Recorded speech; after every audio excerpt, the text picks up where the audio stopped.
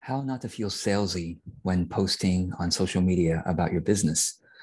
So, to introduce this topic, first of all, you might be wondering, well, do we even need to post on social media about our business, about our services?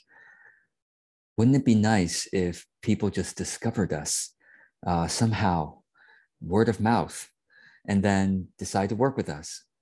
Wouldn't it be great to not have to post at all on social media? And I think that is a huge missed opportunity. If you think of social media simply, which it is, it's simply a way to keep up with the updates of the people and the brands that are important to you. That's why we serve social media, that and to be entertained, right? But we're doing it to keep up with, updates of friends, colleagues, family, and companies and organizations that we care about, causes that matter to us. That's why people, lots and lots of people surf social media. And so you might be saying, well, George, I have tried to post about my services on social media. And every time I post about it, you know, it doesn't get any engagement or barely any engagement compared to when I post a picture of my, cat or dog, or just simply a picture of myself, then I get tons of likes and engagement. Why is that, George? I mean, is it people don't like my business? No, it's not that. It's because your friends are much more likely to connect with your personal updates than about your business, because most of your friends are not your ideal client, right? I mean, go and take a look at, like, go to your Facebook friends, for example, and scroll through them. Like, which one of these people are really my ideal clients? Very few of them are. Most of them don't even have the problem that you like to help people solve or the goal that you like to help people achieve. Now, there's a problem if you say, well, my thing helps everyone. Okay, that's a separate video that we need to talk about. No, your thing does not help everyone. Not sure, your thing might help everyone, but not in the equal amount of impact.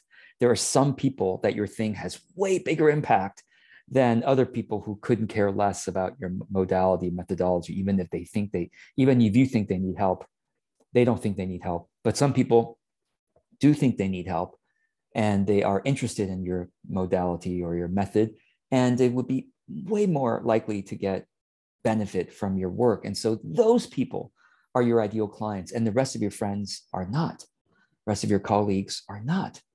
Now, just because a small minority of your friends are your ideal clients and most are not, doesn't mean you shouldn't post about your services on social media. Because let's say out of your, just say if you have 300 Facebook friends, right?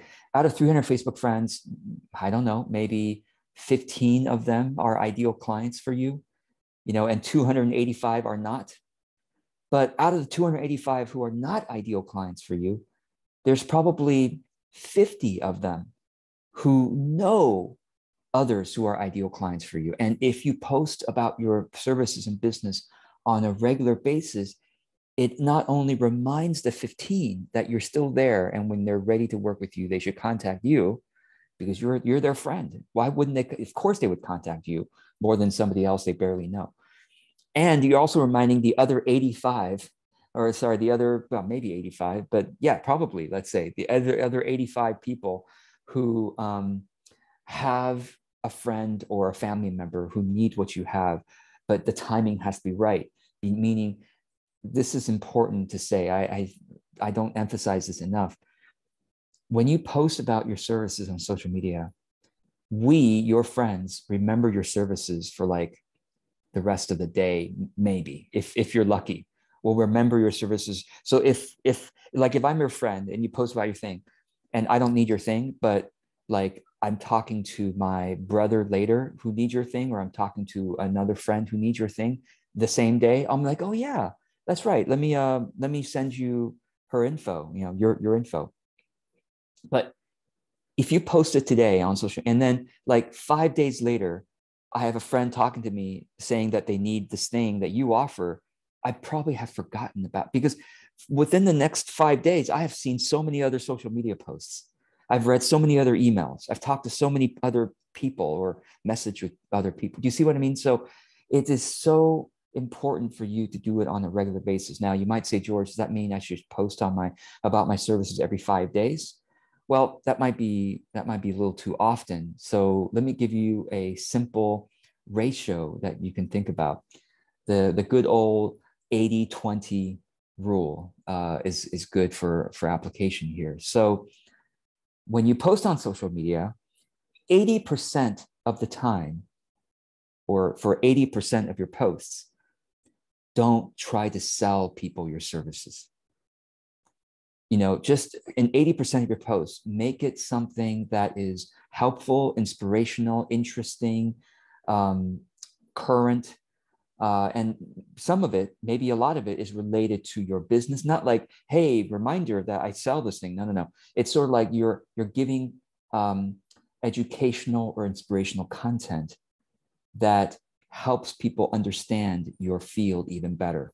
Maybe it helps them understand the root causes of the issues that you help people solve. Or maybe it helps them understand the overall map for if they're here right now and they would like this kind of life or to solve the problem in this kind of way. Here's the overall map for how to get there. It's kind of like the hero's journey.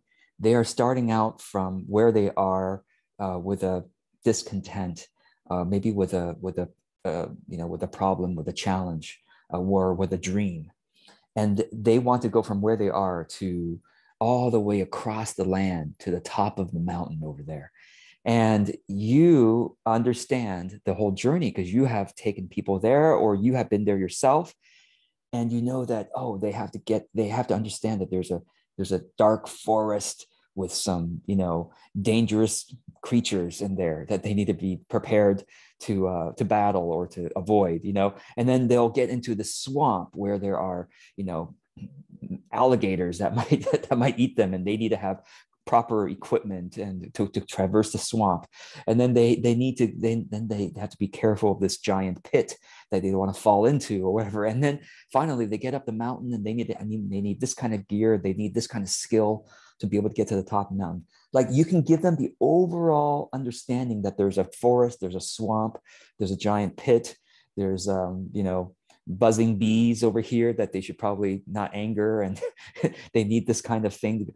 But in your content, you're not going to go, well, let me explain to you the details of the forest and how to develop the skills. I mean, you can Google this, free versus premium content. I have a whole other blog post that gives you a better understanding of the difference between how-to content, which should be courses, and in your coaching and in your services. Don't give away the how-to for free. So George, you do that all the time. You give us how-to for free. Well, I have a certain size of an audience, and I'm at a very lucky point in my business now where I'm kind of batting away prospective clients because I get too many inquiries to work with me, and I can't.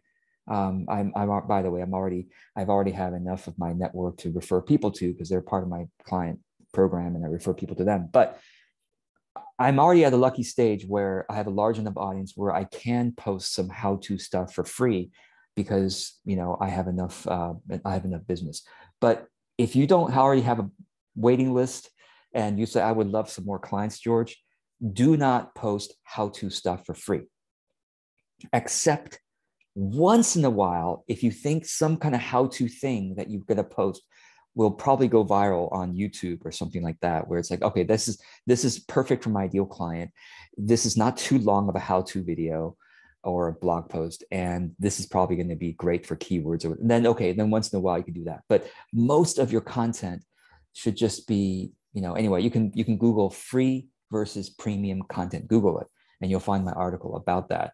But basically, 80% of your content, is free content. 80% of your content is free content that aims to inspire, educate people about the overall path from where they are to where you are good at taking people, educate people generally, tell stories that give them hope, that give them the optimism that it's possible, and give them the better understanding of the root causes so that by the time they work with you, then they understand that, oh yes, I've heard about, you've told me about the forest before. Oh yes, you've also mentioned the swamp. Oh yes, I understand I need to develop these skills to go up the mountain. I understand that you're the person to help me with that, right? So 80% of the time, post content that isn't directly selling. It's not, maybe you might mention your services every now and then, but it's really more for like, they should feel satisfied after watching that video or reading that blog post. Now you might say, George, isn't this very video a how-to video? No. If you think this is a how-to video, wait until you take my courses. It's way more detailed and like step-by-step. This is to me a very generic free content that's very overview. Like it doesn't tell you how to get through the swamp and how to battle the monsters in the forest. It just tells you that there's a forest and there's a swamp, right? So I'm demonstrating this to you right now. So 80% of your content, let it be educational and inspirational, entertaining or engaging in whatever way feels natural and authentic to you. Which, by the way, doesn't mean you have to talk fast like me. Yes, talking fast tends to be more engaging and entertaining on video, but there are people that can talk very slowly that is also quite engaging.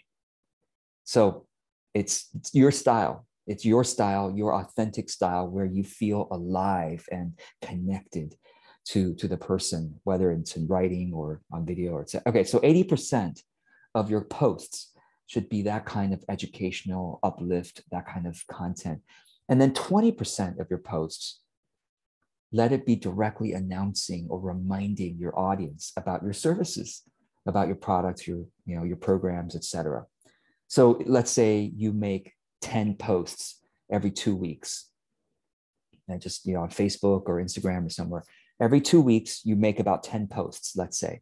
Well, 8 of those posts, right, or let's even be more clear. Every week, you make 5 posts on social media. 4 of those posts, 80%, 4 of those posts are educational, uplifting. And then 1 of those posts is, hey, I want to remind you about, this is the service I provide, I love providing, etc. Now, you might say, George, back to the original question, how do I not feel salesy when I do that 20% of the sales related posts where I'm announcing? This is how you do it. You post as if you're talking to friends, not as if you are in a commercial that's trying to like convince strangers who couldn't care less about you to suddenly fall in love and work with you. And like, I see so much of this. It's marketing. Well, let me say this: authentic marketing is not about trying to get strangers to come and sleep with you, right? Authentic marketing is building genuine friendships at scale, where people feel like they know you, they feel like they trust you, they feel like you care, because you do. And how do you care? How do you demonstrate that you care? Through your consistent content, right? That's how I demonstrate. I mean, you notice I show up every single week, don't I? Except for the 10 weeks in a year when I have a sabbatical. I like take 10 tiny sabbaticals a year, or weeks where I don't necessarily create content. But most of the year, you see me week after week after week. Why? Because I care. I care about 2 people. I care about you, and I care about me. I show up with content because I genuinely hope that this gives you more hope and optimism and energy and possibility that you can, and help you see your potential, right? And help you take overall, understanding of what the steps are to get there. I also care about me, meaning I care about what I call creativity fitness, to stay fit creatively, to keep showing up week after week, because I know it's good for my brain.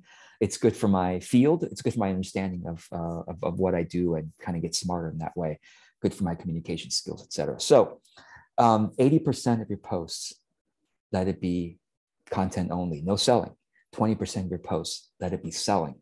And then in the selling posts, talk as if you're talking to friends, not as if you're trying to get people who don't care about you to suddenly trust you and buy from you, because that's a tall order, and you have to use a lot of fancy persuasion techniques and really charming storytelling, so that I don't know who I am, but wow, this is really interesting to read, or this is really interesting to watch.